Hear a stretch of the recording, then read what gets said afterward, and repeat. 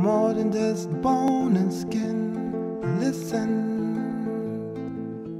Listen to the song of the wind. Practice, practice, practice often implies personhood. Person has to be practicing. Does the self have to practice anything at all? And yet, let's not move too quickly, because of the strong tendency to identify as person.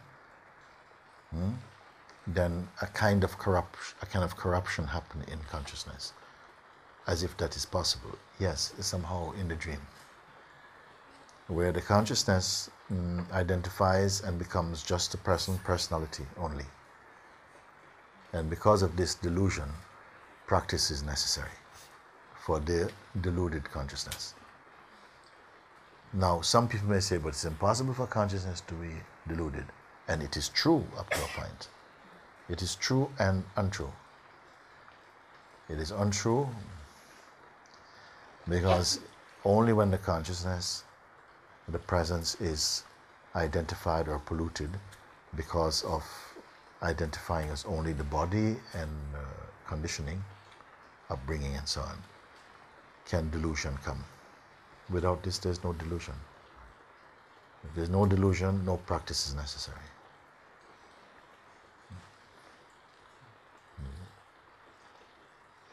And some people have got a very sharp intellect, and so they can catch this at a mental level, but still it hasn't really been transmuted into living experience.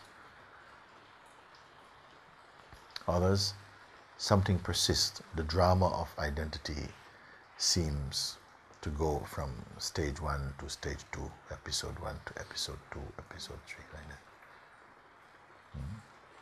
So satsang is for that, because gradually the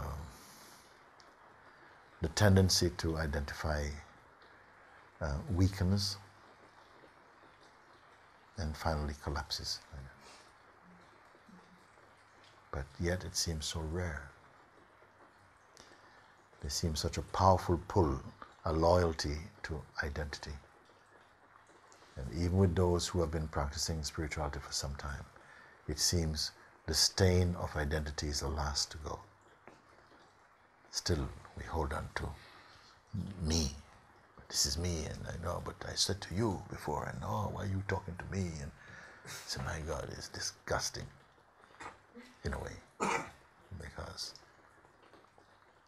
so many have come and have entered again their full hearts into emptiness and feel the fullness of emptiness. What a paradox. The full joy, beyond the facade of personhood. And still the waves of duality pull you back in, pull you out into the waters again and wash you back up on the shore like that. While we have the sense of identity, and it will just go on for a while. Don't be afraid. You see. But where there is inside true earnestness for the truth, and there are some beings who, despite so much going on, as it were, their drive for freedom is so strong that they will be liberated. And it's not a question of maybe in another year or 2 years. I don't look at it like that. Because when I see each one, I see only the self. But when I hear you, I hear the non-self. I hear the person. I hear the feeling, oh yes, but how can I do this? And oh, okay. And then we have to work like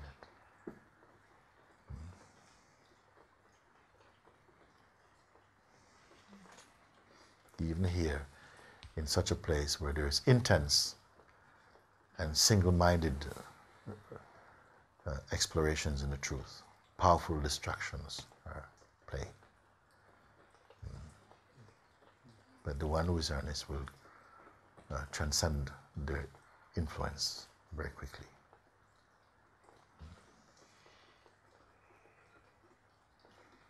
So I say, don't come for anything less than full awakening. If you only come for a little truth, it's going to be very, very difficult. But if you come for all the truth, it is very easy.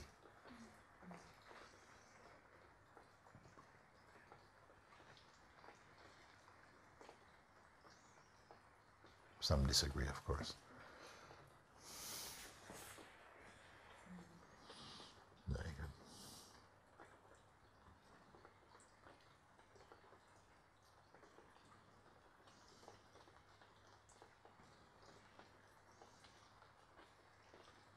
Sometimes you look inside, nothing is there at all. Like an ocean of silence. Very quickly, you call the mind, come, come, come. See? And fill up again with all this noise.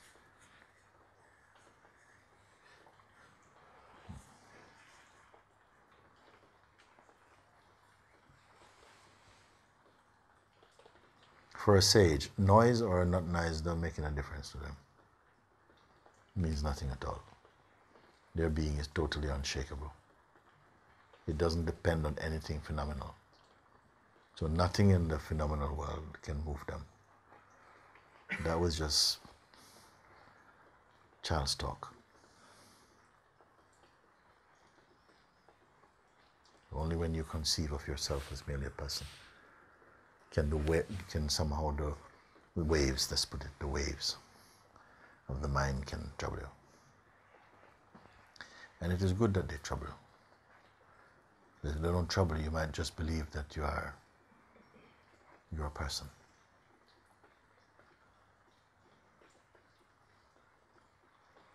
Unchallenged. But it's very costly to be a person. It costs you all your energy. You will worry. You'll pursue. Restless. Inhibited.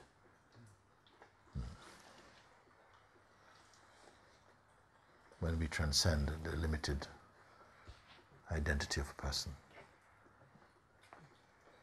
you wonder why didn't I not see this before? It is so beautiful. It is so beautiful. I remember once being in Switzerland, in a certain part of Switzerland. I think it was Appenzell, a place called Appenzell. I was there with a friend, and when somehow we got rained in and strong snow. For a whole week we could not leave the house. It was full up to the windows were snow. I'd never seen anything like this. And then after that the rains came and the clouds closed the sky. We were in this miserable place. And then one day the rain was so heavy, then the snow itself cleared. And she said, let's go for a walk. I said, walk? Yeah, let's go for a walk. And then we walked and we started going up the mountain. And after maybe 1 hour of walking, we came right out of the clouds. Out of the clouds and came above. I could look at the clouds, I never saw. I said, I only see this in an airplane, I never see it on foot. The clouds were beneath us, and above the clouds, beautiful sunshine. Beautiful rabbits bouncing about on the top of the hill. And oh my God, what has happened? We have been here and living underneath this big dark cloud, raining, feeling miserable and can't go anywhere. And yet above the clouds, this beautiful life is going on. The birds all flying around. How can it be like this? It's a beautiful metaphor for living in the ego. Living under the sky of the ego. It's something like this. But you think it's your world, that's all we know is like this. And then you climb into the heights of your own being. And you say, oh my gosh. I'm the same, but different. Okay.